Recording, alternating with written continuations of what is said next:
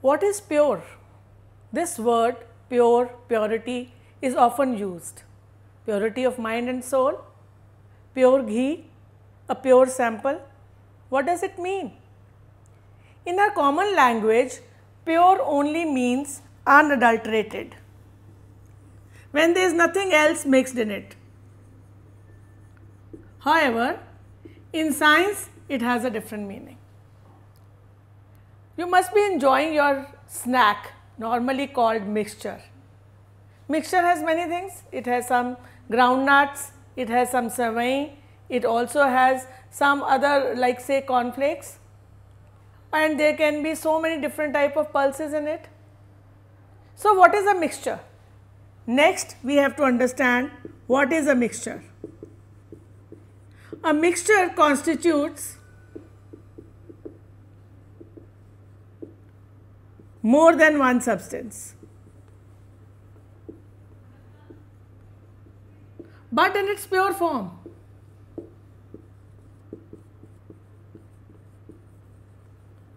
So, you can also say, as you learnt in junior classes, when two or more substances are mixed without any definite proportion, what we get is a mixture. Mixtures are constituted by more than one kind of pure form of matter, and this pure form of matter is called a substance. So, mixtures are constituted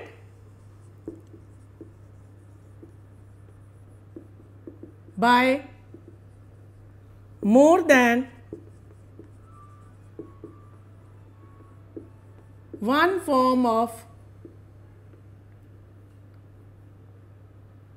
pure form of matter, and that is called a substance. So, we can say mixtures are constituted by more than one substance. Now, let us take 4 beakers A, B, C and D, fill them with water.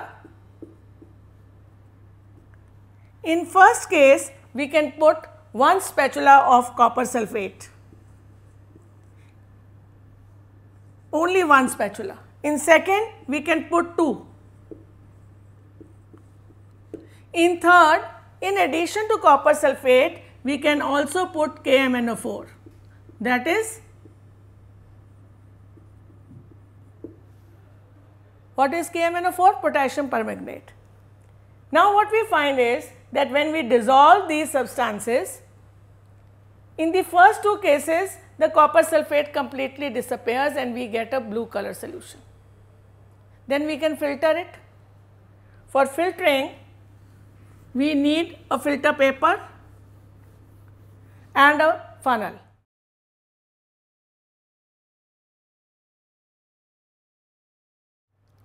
Take a strip of a filter paper.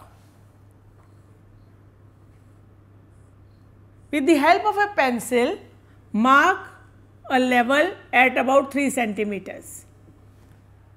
Then put a drop of ink.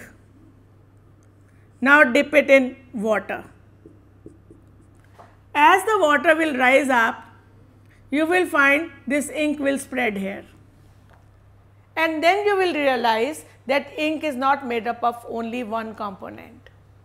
Even when we want to study which pigments are present in a leaf, we use the same method, and this is called chromatography.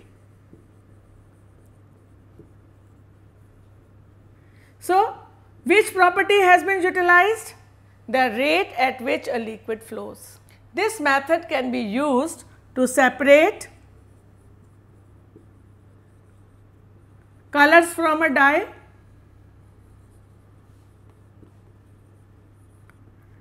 pigments of leaf,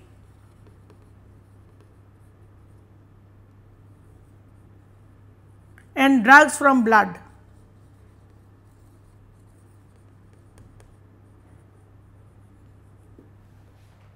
So, this method is also very useful. Evaporation is a good method, but in this one component is lost, and that is water. But what if we want both the components? or especially if we want absolutely pure form of water, then what do? Then the method used is distillation.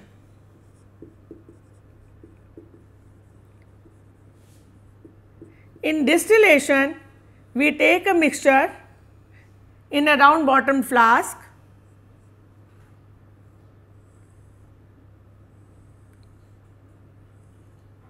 pass the delivery tube in a condenser,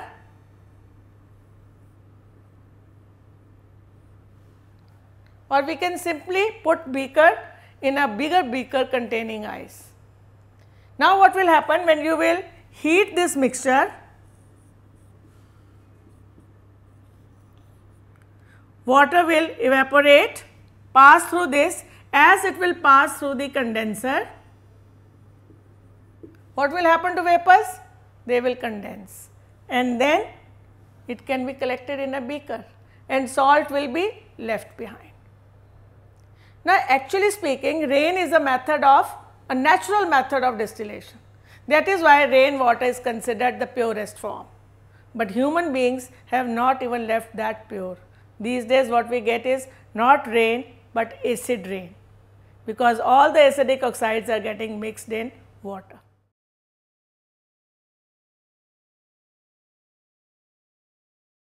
Now what are physical changes?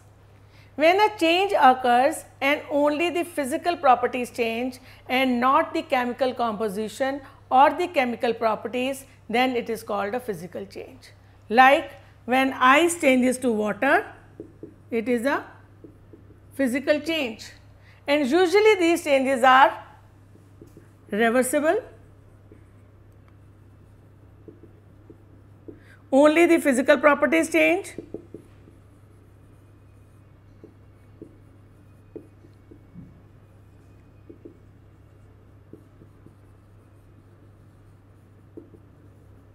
And no new substance is formed.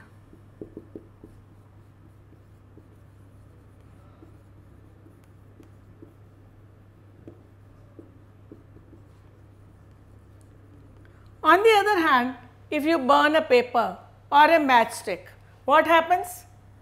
From the ash we cannot get back paper, which means it is irreversible. Then ash has entirely different chemical properties. So not only the physical but also chemical properties change and a new substance is formed.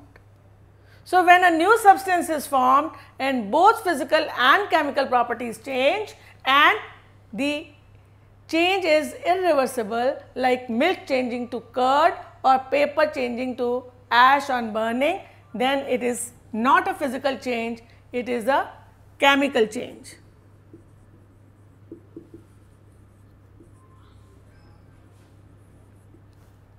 Now what is burning off, or this you can say what is the what does candle do? When we burn the candle, then which change is it? Both physical as well as chemical, because the burning part is the chemical change and the melting of wax is the physical change. When milk changes to curd or when the food is cooked, it is a chemical change. When ice changes to water or water to vapor, like in water cycle, it is a physical change.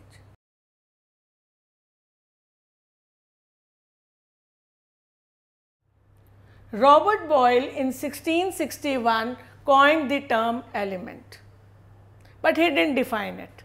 Later, Antoine Laurent, he was the one who gave a basic definition of element. So element, he said, was a basic substance which cannot be further broken down into its particles. Although today we know that elements are made of atoms and molecules. Now the elements can be broadly classified as metals and non-metals.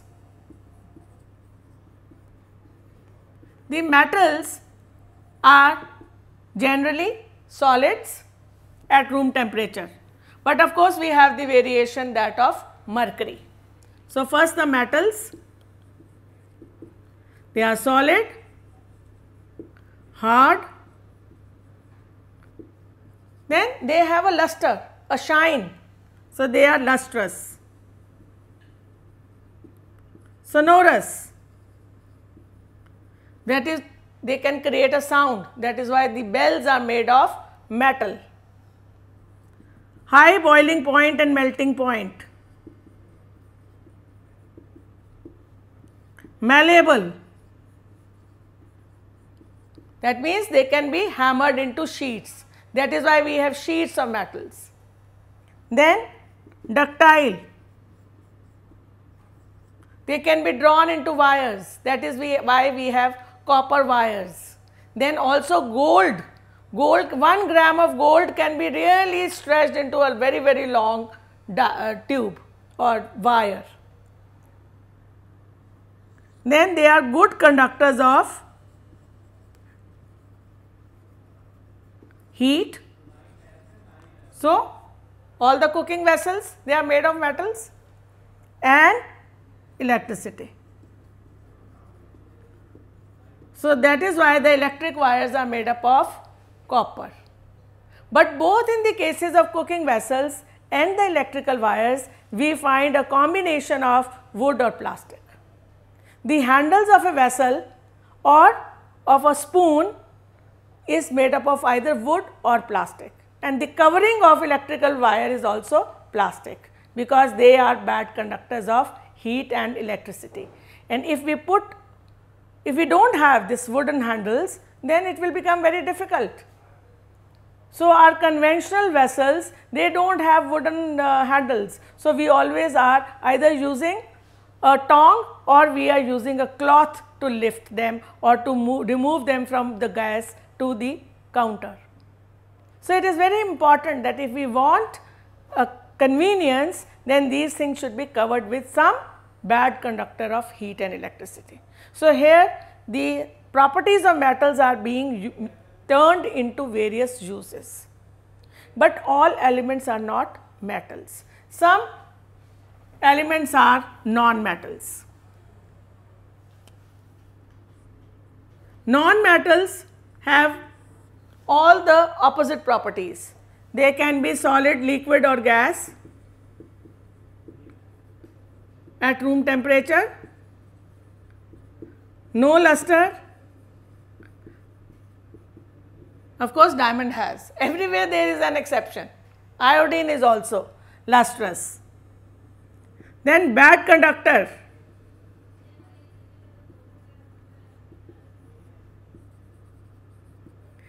Here also there is a exception.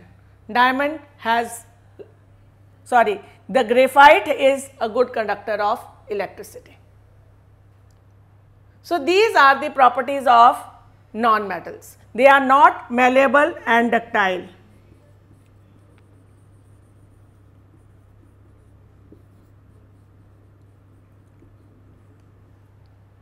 There are third type of elements, the metalloids, which have both the properties of a metal and a non-metal.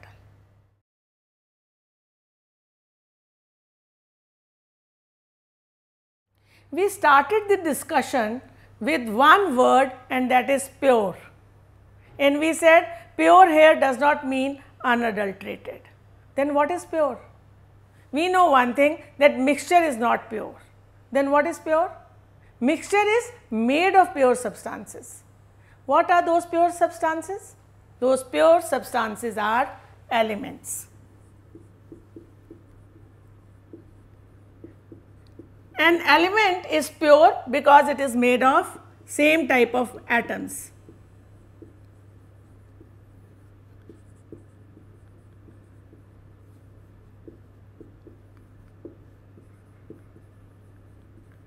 And from wherever you may take that element, it will have same properties. For example, whether oxygen is in air or in soil, it has the same property, it helps in burning. It is a supporter of combustion. But this is not all. There is another form of pure substance, and that is a compound.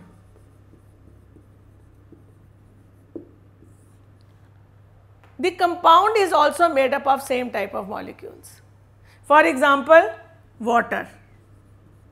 Water is made up of oxygen and hydrogen, and they are combined together in the ratio of 1:8. 1 part of hydrogen and 8 parts of oxygen. So, from wherever you may take water, it will have same composition, same oxygen and hydrogen in same ratio. I know you are not going to agree with me. You are going to say seawater is so different in taste from tap water. But whether it is seawater or it is tap water, they are not the purest form of water. They are mixtures, because many different type of salts are dissolved in them. The pure form of water, like the one we get after distillation, has only oxygen and hydrogen. There are many such compounds. Like to understand it a little better, what you can do is you can take some iron filings and sulfur powder, mix it,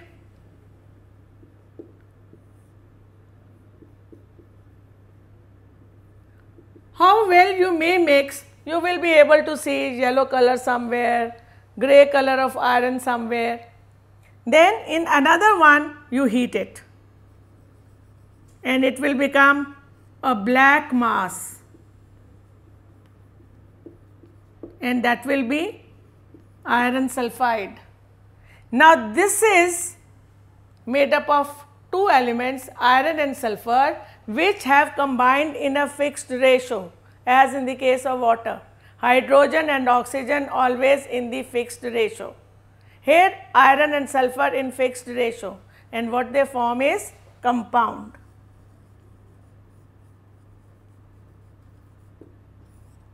In a mixture, like I gave you the example of India, though people are together, they retain their original or individual culture. In a mixture also same thing happens. The components retain their individual properties, but not so in the case of a compound.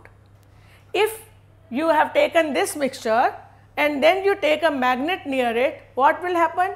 The iron filings will be attracted towards magnet, and when we clean it in another container, we can collect the iron filings.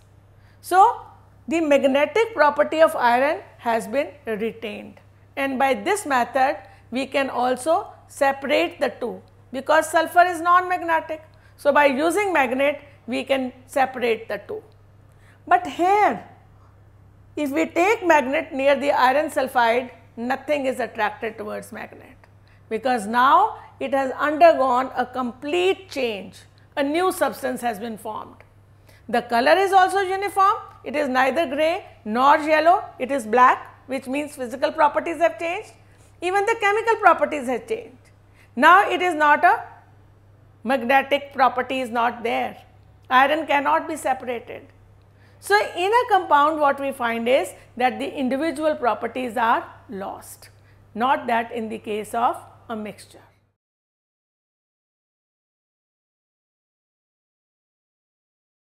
So we will take a stand. On this we can fix a funnel and put a cone shaped filter paper, and then we pour this mixture of copper sulphate or the other mixture of potassium permanganate and copper sulphate, and what do we find? There is no residue, there is nothing on the filter paper. So this kind of mixture where the two components have uniformly got distributed, they are called homogeneous mixtures.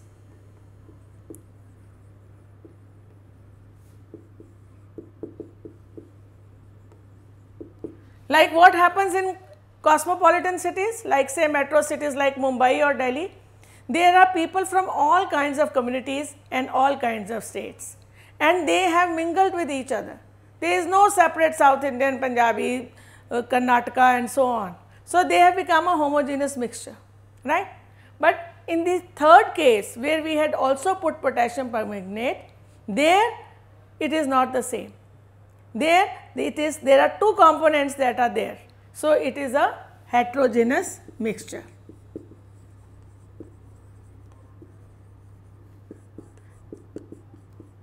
Homo means same, hetero means different.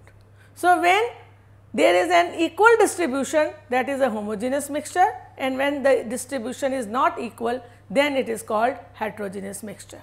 And in a homogeneous mixture, when we tried to filter it, there was no residue left in the filter paper.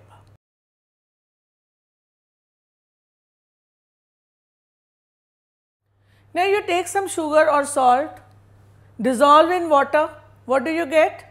We call it a solution, because salt and sugar has totally disappeared. Same thing can happen with copper sulfate as well. So, what is this solution? Now, this is not a solution of a problem. Here in chemistry, solution has altogether different meaning. So, what you can do is again take 3 beakers,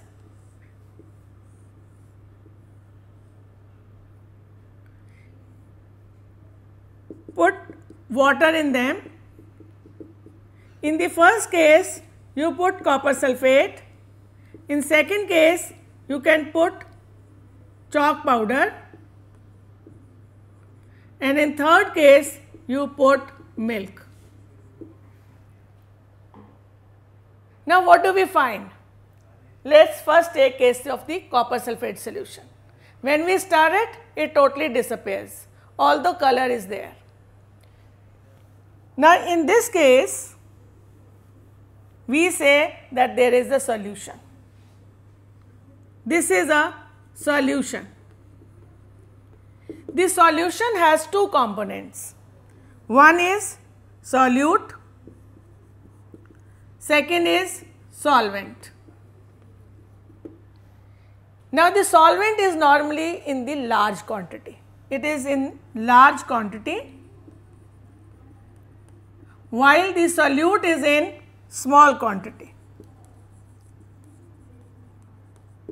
So, when a substance taken in small quantity is dissolved in a substance taken in large quantity, then it is called solute. Or in simple words, you can say when a substance is dissolved in a solvent, it is called solute. Like salt is a solute, sugar is a solute, copper sulfate is a solute.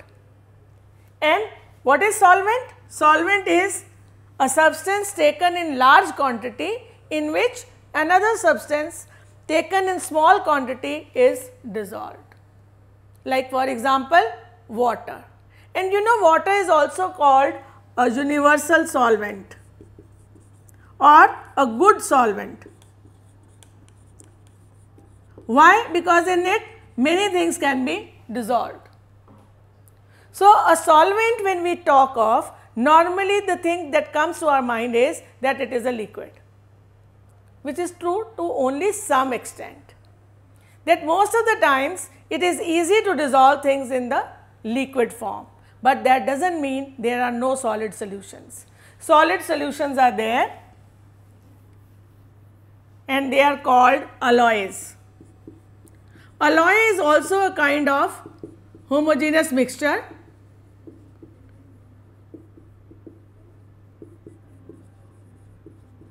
In this, 2 or more metals and non-metals are mixed together uniformly. 2 or more metals and non-metals are mixed uniformly.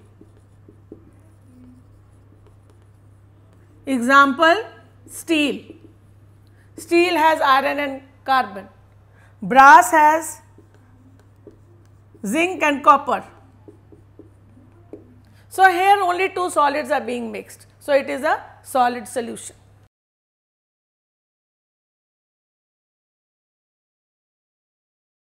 Solutions can be of many types. For example, solid in liquid.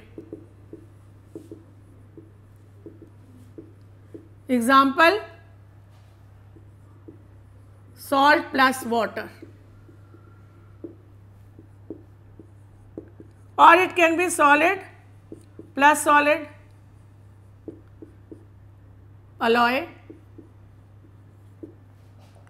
Now what happens when solid gets mixed up in a gas? Example is smoke. Unburnt carbon particles and sand and some other solid particles are mixed in gas. Then sometimes it can be gas in gas, like air. Then it can also be liquid in gas, as in the case of cloud, mist, fog. The basic idea is that solution is not only liquid and solid. The solution, there can also be two liquids. Then there is another gas plus liquid. Gas in a liquid, like aerated drinks.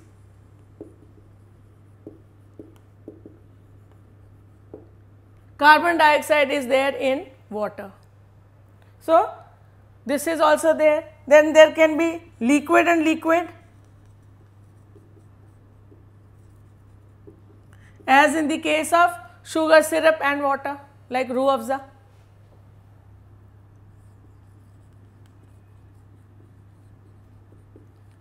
So, these are some of the examples of a solution. Now, what are the characteristics of a solution? First thing is that why we are not able to see the solute particles? The reason is that they break up into such tiny particles that we cannot even see them with naked eye. That is, they are only 1 nm, very small particles.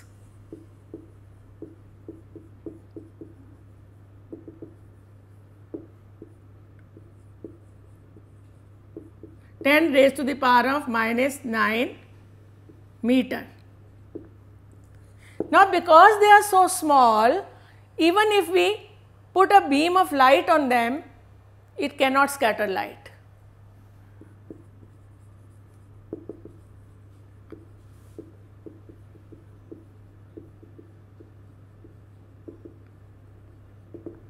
Not only the particles are very small, they are also very light in weight. So, even if we leave a solution undisturbed, the solute does not settle down. So, what does that mean? It is a stable mixture, and of course, it is homogeneous.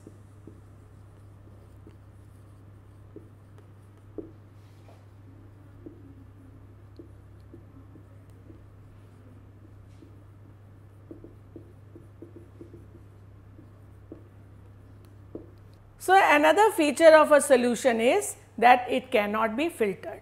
So, when you dissolve sugar, salt or copper sulphate, as in the first beaker you did, you saw all these things.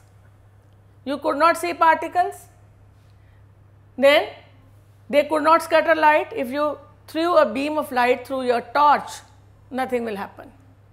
Then even if you let it stay there, nothing settled down. Sugar did not settle down.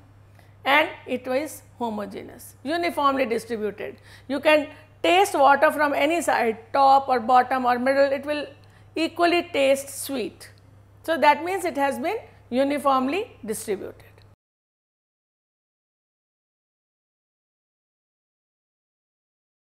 The moment we utter the word concentrated, what comes to mind? Concentrated acid, which we feel is very dangerous, or even sharbat, because it is almost nothing but sugar in syrup form. So, concentrated is, you can say, when there are more solutes per unit volume of a solvent, and when we add water to it or a solvent, then obviously the amount of solute per unit volume of solvent is reduced, because now there is more water. For example, if you dissolve 10 gram of sugar in 100 milliliters of water. And in second case, you dissolve 100 grams in 100 milliliters. So, which one is more concentrated? Obviously, the second one, because there is more sugar in same amount of solvent. When we add more water, then what is it called? Dilute. The main point about dilute and concentrated solution is that they are not in absolute terms. They are only relative. What does that mean? Now here, this solution, the first solution is dilute, while second is concentrated. But if I dissolve 200 grams in 100 milliliter, then this will be more concentrated, or in other words, then this will become dilute. So, 100 grams and 100 milliliter is dilute as compared to C and is concentrated as compared to A. Just as you can say that in cities like Mumbai or Delhi, human concentration is more than smaller cities or a village. So, it is just the matter of how much is present in how much. Concentration can be expressed in this way: mass of solute divided by mass of solution,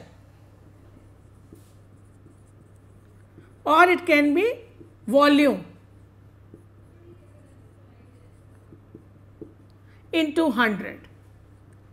Now, say the solute or the sugar that you dissolved was 100 grams and water was 500 grams. So, the weight of solution is 600 grams. So, how will we calculate concentration? 100 divided by 600 into 100. 16.6%.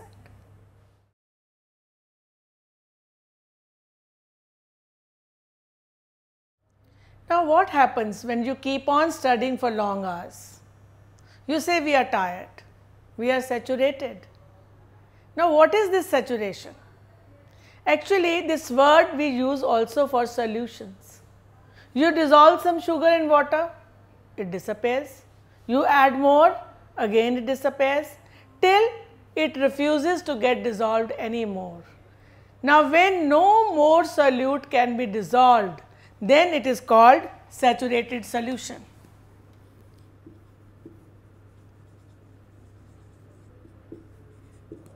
Why? Because the space between the molecules is fully filled with the solute particles. Now, what is the way out?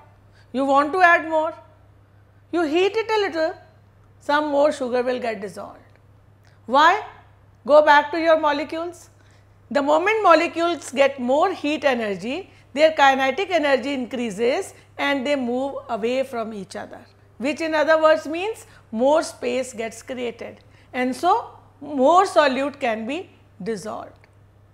Now, after we have heated it, if we cool it, now actually space was not there, but everything has got fitted in. Now, this is super saturated solution.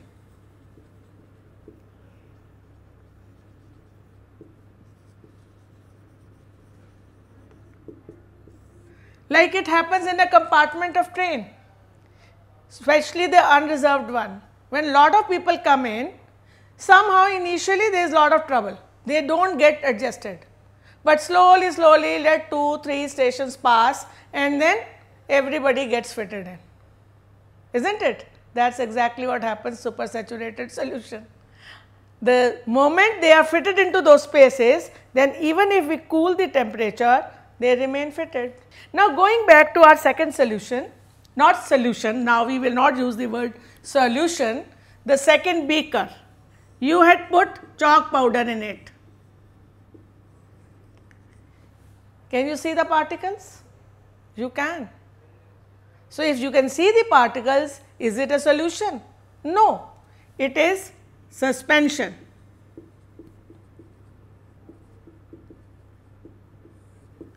So, the most striking feature about a suspension is the particles are large and can be seen.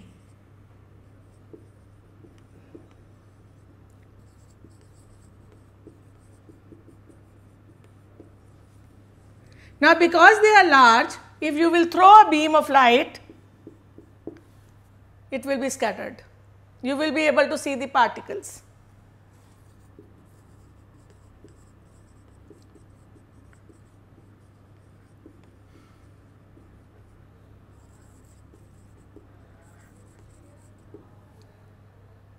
Right? Now, take another case where there was milk.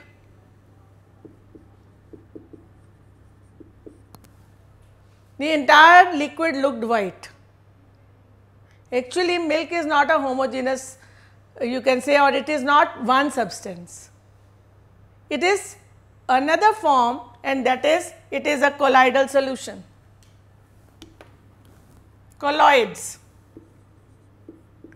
The colloids are in a way in between suspension and solution.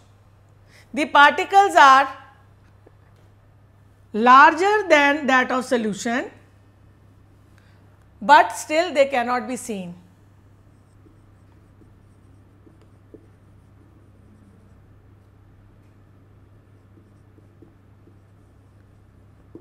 But they are large enough to scatter the light. Now, sometimes early morning, if you go to a forest or you go to a hill station, how the sun rays trickle out of those misty air, that effect can be seen in the case of colloids, and that effect is called Tyndall effect.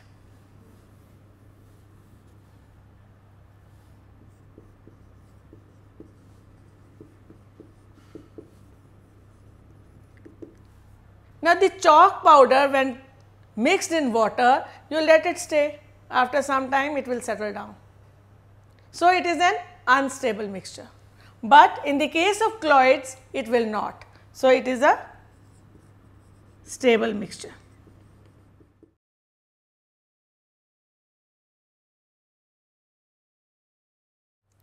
A peculiar thing about a mixture is that the components do not lose their individual properties, though they stay together. It is something like India. We all Indians who speak different languages, who have different culture, but still they stay together. But still they also retain their individual culture. So, a mixture is something like that. If required, we can easily separate them through their language, through their habits, behavior, and certain rituals. We can easily separate them. Similarly, in a case of mixture, the components can be separated by their physical properties and by simple physical processes like boiling, hand picking, sieving, and so on. If the components are small in size or different in size, then we can do sieving. Like say, if wheat and rice are mixed, we can sieve. The bigger particles will remain on the sieve, smaller will pass through, and same is the process in case of filtration. If the color is different, shape is different, then we can hand pick, and so on. So, by choosing a physical property difference, we can separate mixtures. So, mixtures can be separated by physical processes. And what is the basis of those physical processes? Differences in the physical properties. That could be difference in their weight, in their size, shape, color, melting point, boiling point, and so on. Now, the simplest method you can say is in the case of how we prepare salt. You remember Gandhiji went for Dandi March because we wanted to make our salt ourselves from sea water, and Britishers were imposing on us that we import it. So, what did Gandhi do? He took some sea water and allowed it to evaporate, and what was left was salt. So, one simple method of evaporation can help us separate a solute from its solution or a solid from a liquid. So, you can take in a watch glass salt solution. When you will heat it, then water will evaporate and what will be left is just salt. So, near the sea there are alleys or the pits. When high tide comes, sea water gets collected. Over a period of time, water evaporates and salt is left behind, which is collected, but it is not pure form of salt. Now, if we want pure form of salt, we have to do something else. So, then the next thing that can be done is we can do filtration. By filtration, we dissolve that salt in water, filter it, so the dust particles and other things remain on the filter paper, and then we get pure salt solution, which is then evaporated and we get pure salt.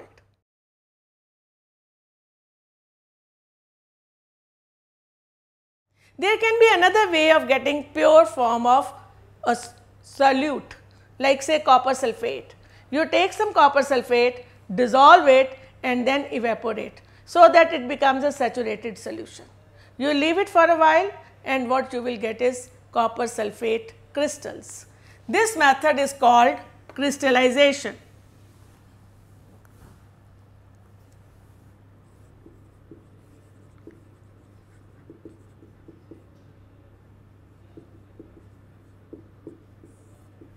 By this method, we can make crystals of say alum.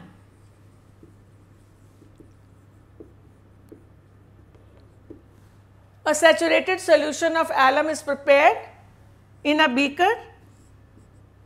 Then we hang a small crystal of alum in it and heat it. Slowly, slowly the crystal will increase in size, because all the alum dissolved in water will get deposited on the alum. Or you take copper sulfate solution,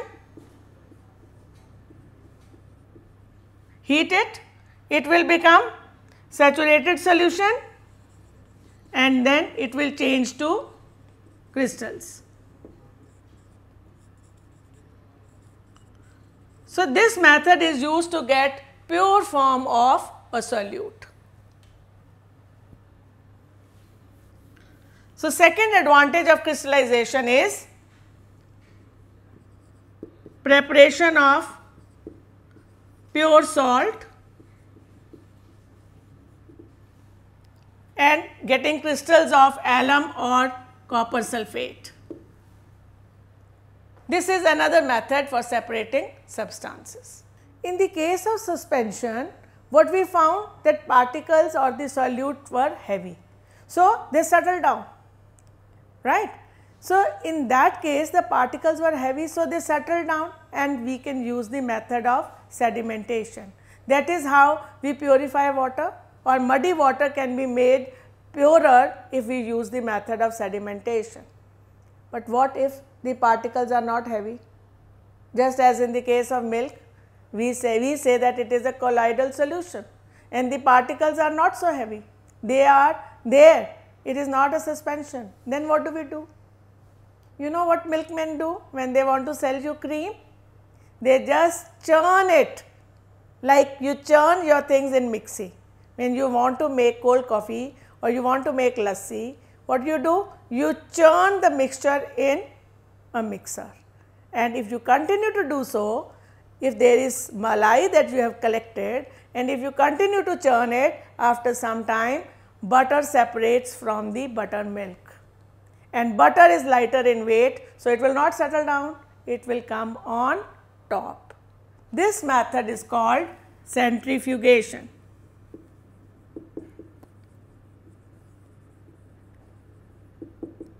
Centrifugation means force is moving outside.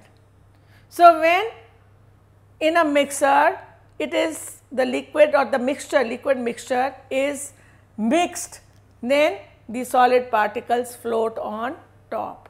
So, what is the application of this method? Separation of butter from milk. This method is also used in certain tests like blood and urine test. And same procedure is used for in the washing machines. In fact, in Punjab and Haryana, many farmers use washing machines for separating butter from milk because it is in large quantity. Mixer will not be good enough. So, the principle for the mixer or the washing machine is same.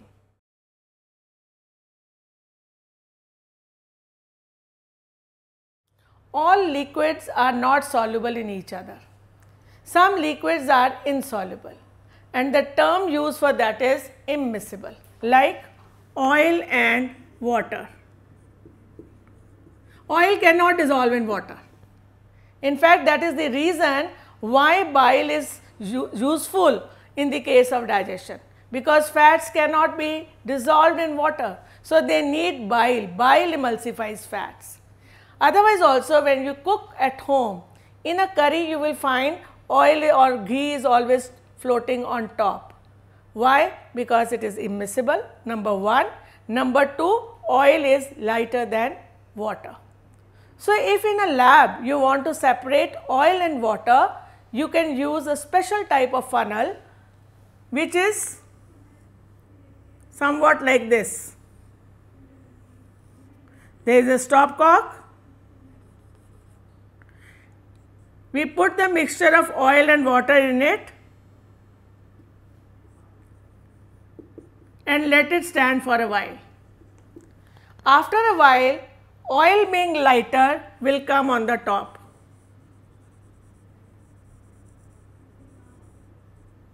Then you can put a beaker below it, open the cork, water will flow in it.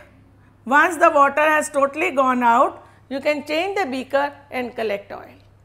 This kind of funnel is called separating funnel.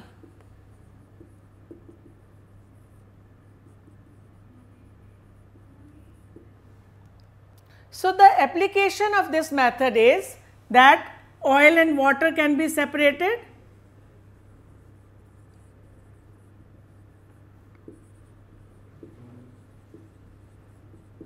And even when we are extracting iron from its ore, the waste which is called the slag can be removed by this method.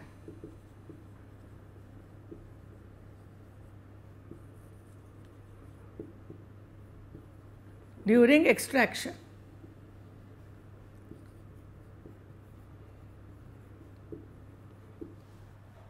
Now, what is sublimation? Sublimation is when a solid directly changes into gas. And in last chapter we studied there are some such volatile substances like naphthalene, camphor or ammonium chloride. Now, imagine if you have a mixture of a substance which is volatile and a substance which is not. So, what you can do?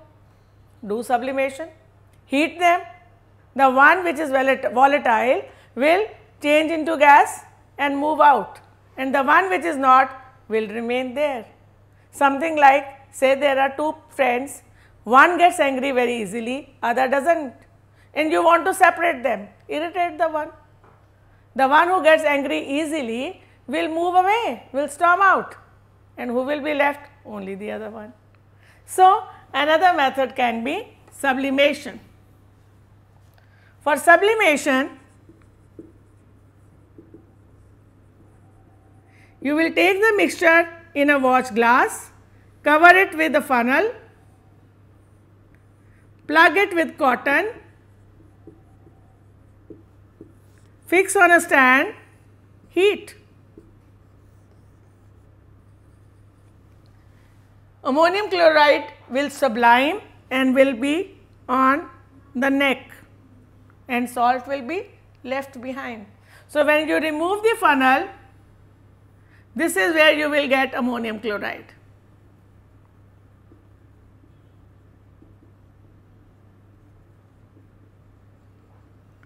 And in the watch glass will be salt. So, just by having to know the difference in their physical property can be useful in separating them. So, even when you want to separate people, if you know their basic nature, you will be able to separate them. But why should we do it?